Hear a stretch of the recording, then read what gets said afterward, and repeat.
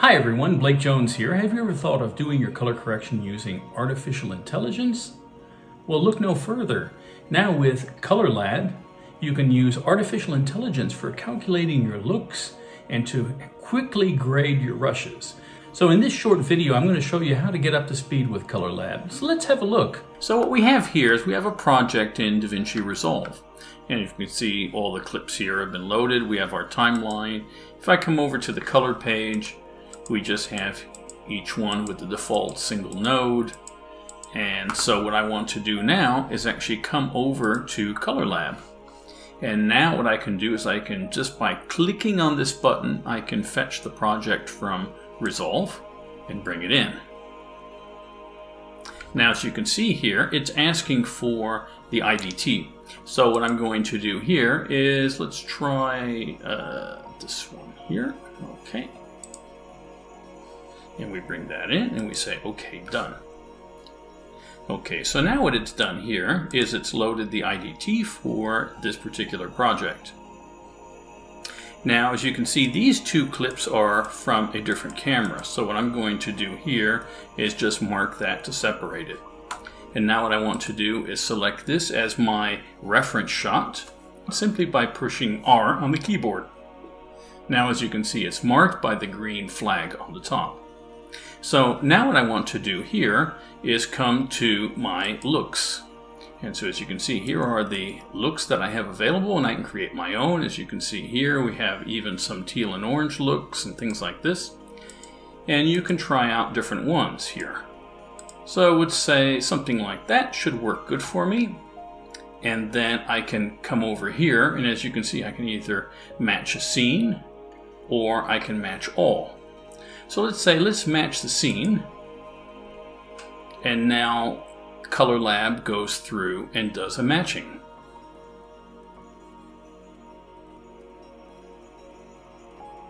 And once it's finished analyzing and processing, you will see this look now applied to all the shots within this scene. So as you can see now, these all have their look applied to it.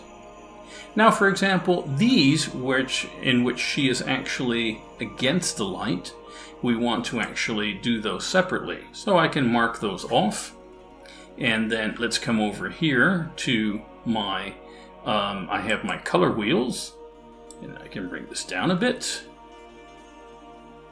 and then come over here, maybe make it a little warmer, something like that.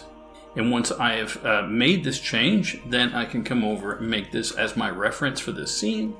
And then what we do here is we select Match Scene, and then it will match it with that correction.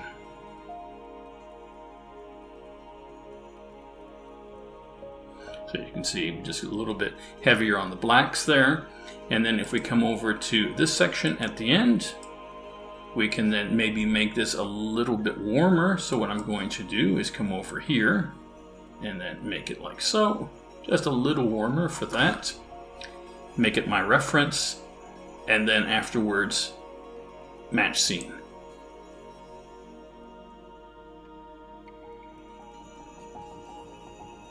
Great, okay. So as you can see here, in addition to the color wheels, we also have printer lights. We have our shot settings, match settings, and also our looks.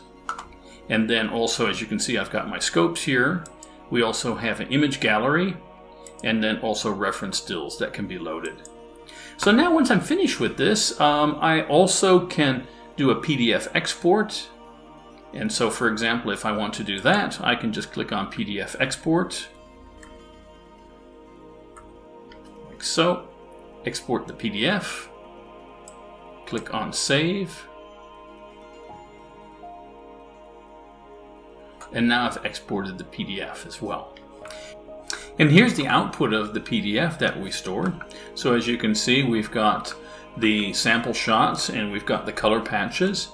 And if we scroll through it, you can see here the biker, individual shots here, the close-ups. And so each scene is separated here, and so I can see scene 3, and I can, with each scene we have the reference shot and also color patches on the side. Now what I want to do is I want to send this project back to Resolve. So all I do is I click on Resolve Push, and it says you want to save it. Yes, save it.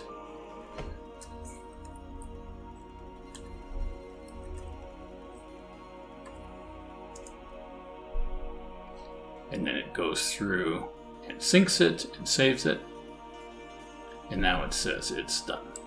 Push continue.